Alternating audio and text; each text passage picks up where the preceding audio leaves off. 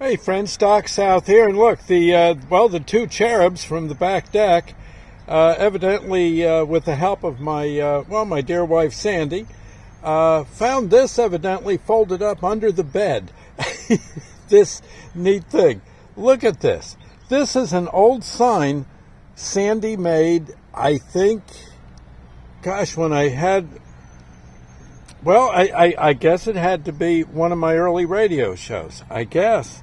I don't know if it was WRNJ or WNTI. I don't know. But it's rather neat that she did this. Gosh. It says, let's see, Doc South Radio Show. What do we got here? Old Time Country. Some not so useful information. Yeah, well, that's true. Let's see. Oldies. Oh, and then useful information. So you can choose. Yeah, you can get useful information or not so useful information. Jazz, yeah, I used to play jazz sometimes. Interviews with interesting people and stories to tell. Yeah, I love telling stories, as you may know. Let's see. Oh my gosh, what's that? Old stories and new stories. Big band music. What else here? Oh my gosh. Jug band music. Let's see, the Front Porch Radio Show, in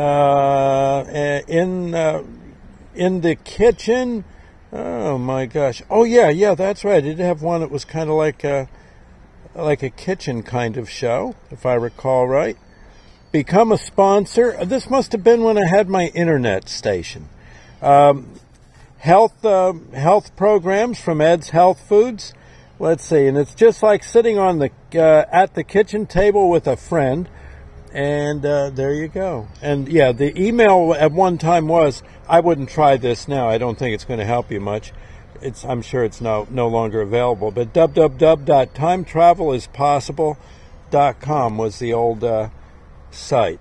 And yes, I really did enjoy doing that show and bringing it to you. It was definitely a high point in my life to be doing that kind of thing.